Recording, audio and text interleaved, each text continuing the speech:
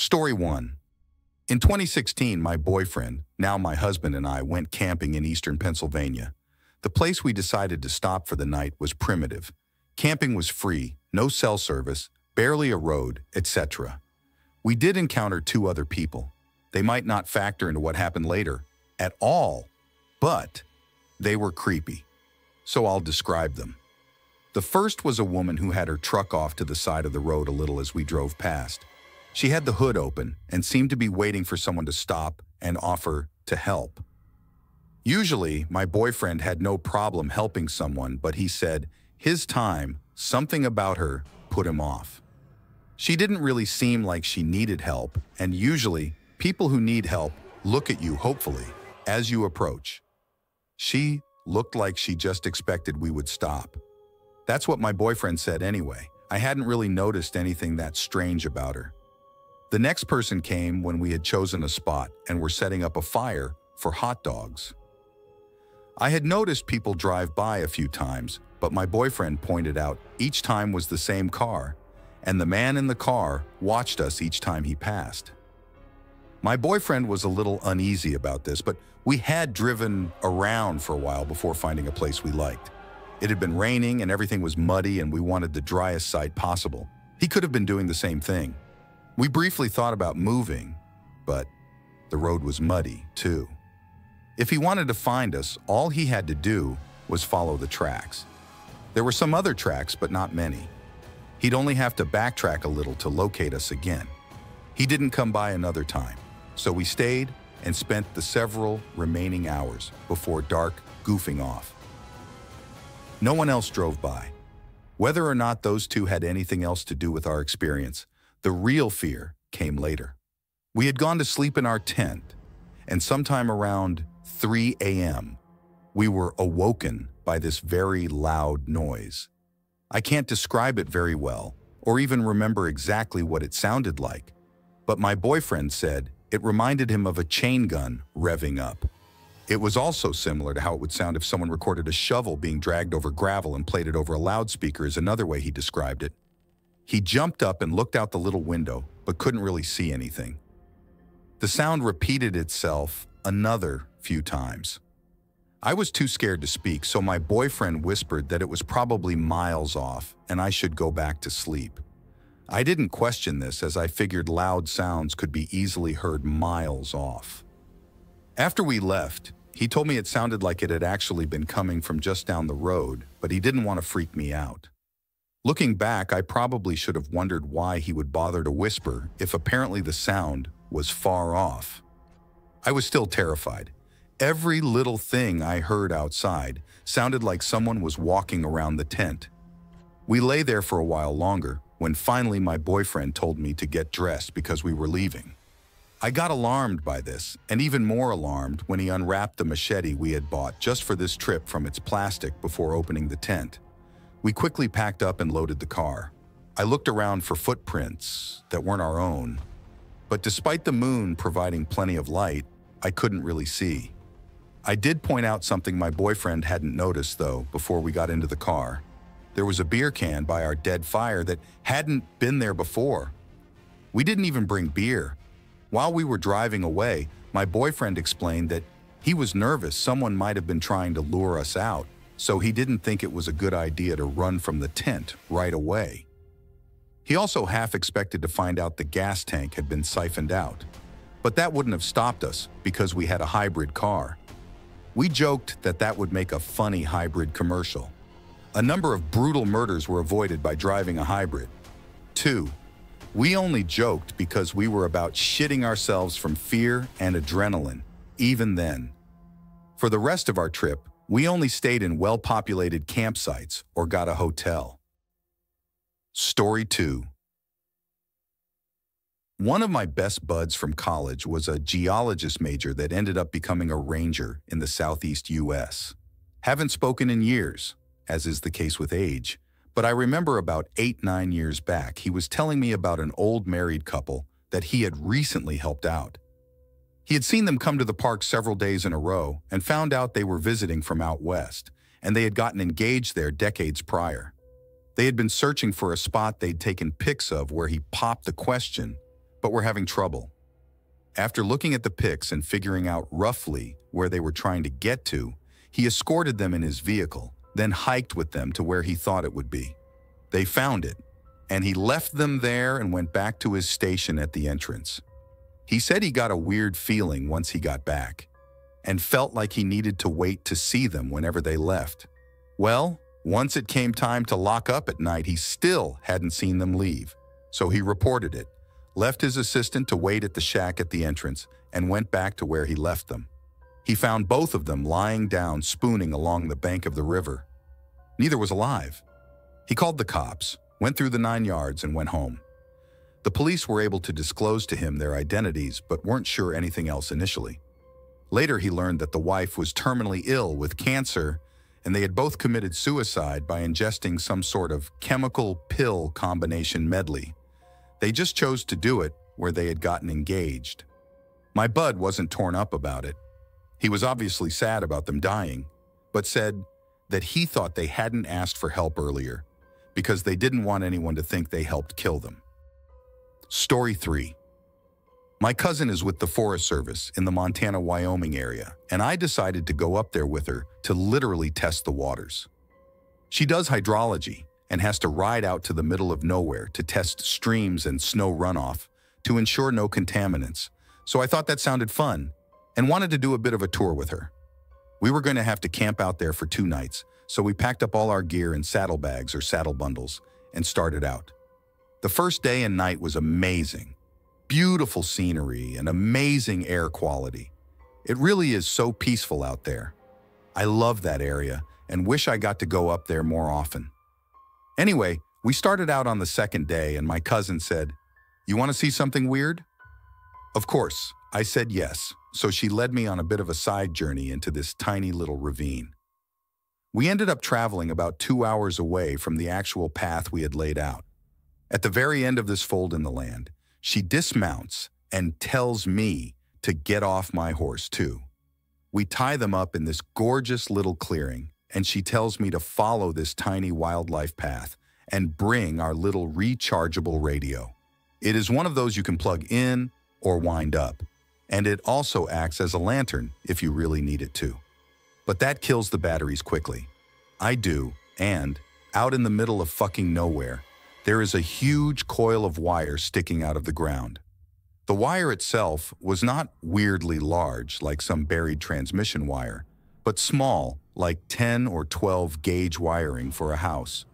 It trailed off into the brush and trees, so naturally I decided to follow the damn thing out of curiosity. My cousin trails behind me, as I do, and this wire, after coming straight up from the ground, is strung across limbs of trees, then back to the ground. Then it snakes around rocks and finally dead ends into an outlet. That outlet is mounted on the side of a desk. It looks like a schoolteacher's desk from when I was growing up, with a metal base and a pseudo-wood plastic top thing. No chair, no building, no nothing. Just this outlet and this desk. I am staring confused as all hell at this desk in the middle of a forest when my cousin takes the radio, pulls out the cord, and plugs it into the outlet. That fucker then lit up and started blaring static. The wire was being fed from somewhere. Now, the place where we were had no road access, no buildings for many miles, and no other people around. And yet, there was a live outlet. Weird as shit. No spooky jump scares or bodies, just one lone powered desk in the middle of the woods. I wish I had taken a picture of it. Story 4. Not a ranger, but was hiking in Andorra with a friend. Long story short, we got lost off the trail and ended up in Spain. Found another trail and were following it, without a map. A while ahead of us, we see a man with 2 golden retrievers walking in the same direction we are. He looks young and is carrying climbing gear over his shoulder. We're rushing down the trail to catch up with him, and finally do. We ask him for help with directions, and he tells us exactly where we are and where we need to be. About 12 kilometers away, there's a town with a hotel. He says there's another, smaller town about 6 kilometers away, and that he parked his car there. He says he can give us a lift for the last 6 kilometers if we like, but says that he's in a hurry. We are over the moon, and so we hike together for a while. The dogs are nice and friendly, running circles around us. We are chatting away to the guy, and he is really nice, but my friend and I are getting tired, and so we cannot keep pace with him for long. The trail bends away to the right, and the man, now a bit ahead of us, disappears behind the bend. We get there a couple of minutes later, and the trail is empty. No man and no dogs, even though the trail is a straight run for quite a while, and we should have been able to see them. The two of us continue, alarmed, waiting to hear, see something, or perhaps be murdered by a stranger. Nothing. We got to the town eventually, and from there made it to the safety of the hotel in the next town over. We were completely freaked out by his sudden disappearance, and to this day, we are both convinced he was a ghost. Story 5, Ex-Ranger here. We had a group of frat boys making way too much noise. We came by twice, and at the second stop, I told them, "This is your last warning. Not only is it rude for other campers to be so loud, it's exceptionally dangerous. Everyone knows that the local mountain lions are attracted to loud noises at night. And these ghost cats, as they are called, can creep right up on you without you hearing or seeing them. Whatever you do, don't leave your tent tonight. If you hear anything, don't make a sound." We went back to the station and grabbed the lion pelt from the inner center and the night vision goggles. The head ranger had to blow what was left of the budget at the end of the previous year. Once they were all in their tents, we crept into the campsite and made fake lion tracks everywhere. We set up the lion pelt propped up over some sticks. The other ranger got out of the PA and from a distance started doing fake lion calls, slowly getting closer. I pulled the Jeep forward like we were arriving on scene and got out, turned on my mag light and illuminated the silhouette of the lion pelt. Because I was moving quickly, the shadow of the lion appeared to be moving. At this point, the frat boys were losing it. Jim, the other ranger, shouted, "Stay in your tents," followed shortly by, "She's coming around at us." And then, "There's another one." And finally, "Let's get the fuck out of here." At that point, we turned off the flashlights, grabbed the lion pelt in the darkness, jumped in the Jeep, and sped off. Just after sunrise, they started peeking out of the tents. Nobody was brave enough to get out until about 8:30. When they saw all the huge paw and claw prints everywhere, they really freaked out. Story 6. I've had 2 camping encounters with bears. 1 bear each time. This was a very long time ago, and I don't even remember which state it was because I was traveling. My partner and I had set up camp, and the tent was only a few feet from the permanent grill the park had set up. We cooked something to eat, cleaned up, then went to bed. Sometime during the night, we heard grunting and shuffling about, then started hearing a slurping sound. I knew it was a damned bear, but I was so scared I was frozen. For some reason, the gun was on my side, and my partner told me to hand him the gun, but I couldn't. I was paralyzed with fear. He finally reached over and grabbed it. We sat there listening for what felt like forever. The slurping had stopped, but we didn't dare leave the tent. A few minutes later, we hear several loud booms, metal on metal. What the hell? The next morning, we went down to the parking lot, and there was a metal dumpster with bear prints all over it. The next bear sighting was in Montana, had been camping pretty far in, and the next morning, the guys got up early and went fishing. I was in camp by myself. I got dressed, opened the tent, and when I stood up, I saw the biggest cinnamon-colored bear I had ever seen. It didn't see me at first, and I was scared, didn't know what to do. The truck was about a yard away, but not between me and the bear. I thought I wanted to get to the truck and grab my camera. Yeah, don't fear for my life or anything, just get some photos. I started backing up, never taking my eyes off the bear, and it heard me. The bear stood up on its hind legs, and I swear it must have been 10 feet tall. It was directly behind the tent. It looked at me, I looked at it, and I took off running to the truck. The bear got scared and sauntered off. Whew. I'm glad it wasn't a grizzly, or I wouldn't be here right now. Story 7. I was the lone recreation ranger in a small district in southern Idaho. The nearest town from the guard station was about 1.5 hours away by car. After moving into the guard station, solar power was not working, and I hadn't slept for about a month due to various factors. Bats in the cabin, something walking on the deck at night. The woods there always had an eerie feeling to them, unlike the southwest ponderosa forest that I was used to. About 2 months into the seasonal job, I started to hear something walking and scratching on the deck at night, perhaps even on the door. Now, this district was known for its badgers and beavers, so I didn't think much of it. When leaving the cabin at night, I always had an eerie feeling like I was being watched. One night, I was returning from my grocery run, always went on Tuesday nights, and I had a bad feeling. At the time, I did not have my shotgun in the vehicle. After stepping out of the vehicle, I looked to the right of the cabin, about 50 feet from my front door. All I could see were 2 eyes about 3.5 to 4 ft in the air. To say I freaked out was an understatement. I started yelling, "Get the fuck out of here," but the eyes only crouched down and inched closer. At this point, I could tell it was a large animal of some kind, definitely not a coyote. I tossed a piece of firewood in the general area, and the creature leaped back a bit, but did not make a sound.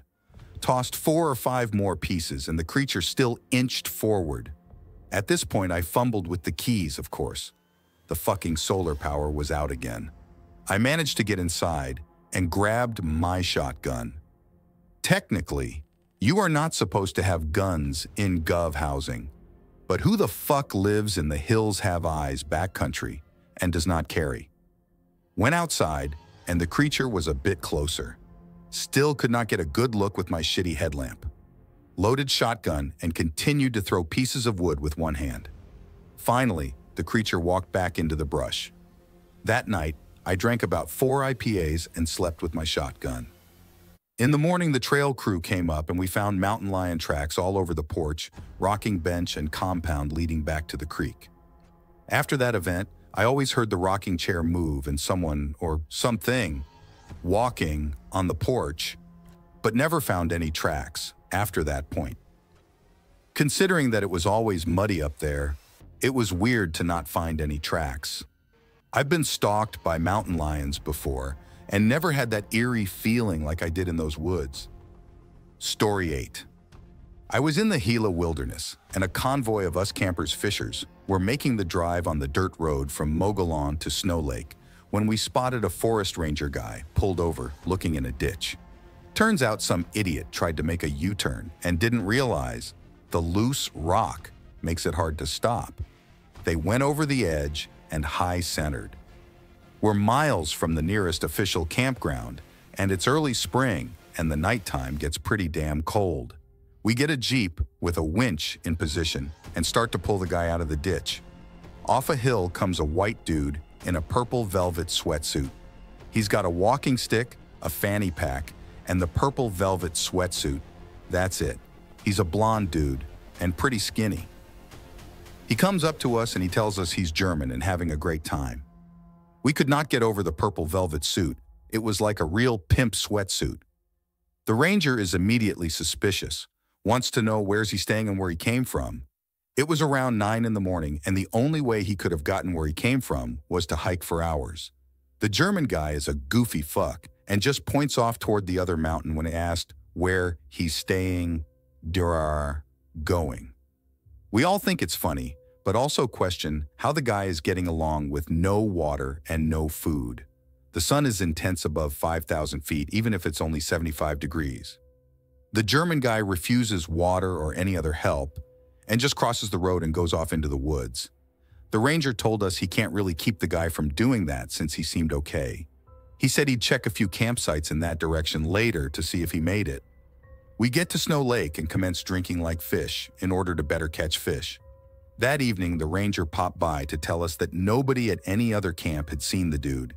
He radioed around and no other rangers had abandoned camps or missing campers, and they surely hadn't seen a German dude in a purple pimp sweatsuit.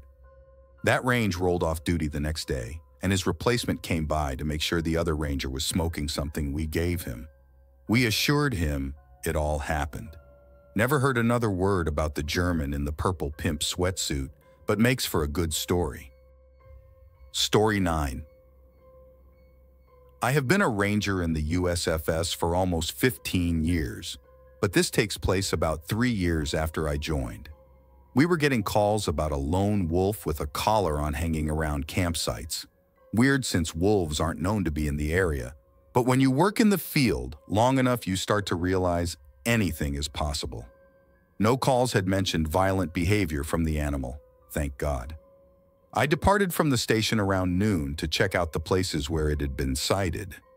Wandered around for about 3 hours, no further calls during that time, until I took a break for water, sat down, had a snack, drank some water, and was getting ready to go again when the thing was about 20 feet out, trotting near the tree line.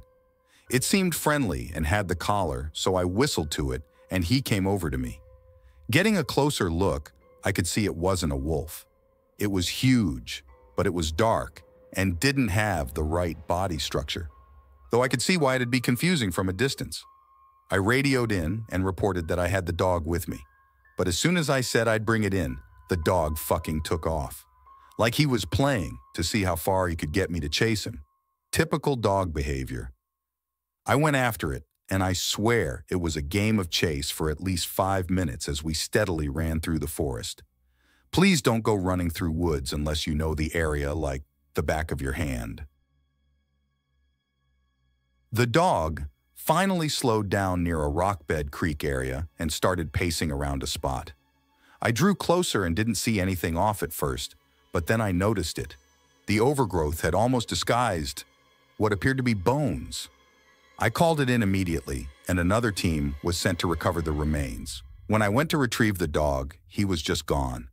But honestly, it wasn't a priority at that point. He was friendly enough, and I figured we'd catch up with him later. The bones were identified as a teenage male who died by a self-inflicted gunshot wound to the head. He'd been reported missing in the area long before I became a ranger, and there'd been pretty much no hope of finding him. I spoke to his mom on the phone. She called to thank me personally, and she asked how I'd found her son. I mentioned the black dog, then thought I'd said something wrong since there was a pause on her side of the line. After I gave a couple of details about the dog, she quietly explained that her son, who struggled with making connections, had sunken into a deep depression after the death of his best friend, the very dog that had led me to him. I think I spent the rest of the day stunned. I continue to be in disbelief, in a way, but I know what happened. Thanks for watching. Don't leave before leaving a like to this video, also hit the subscribe button to support my work. And as always, have a horrific nightmare, my dear.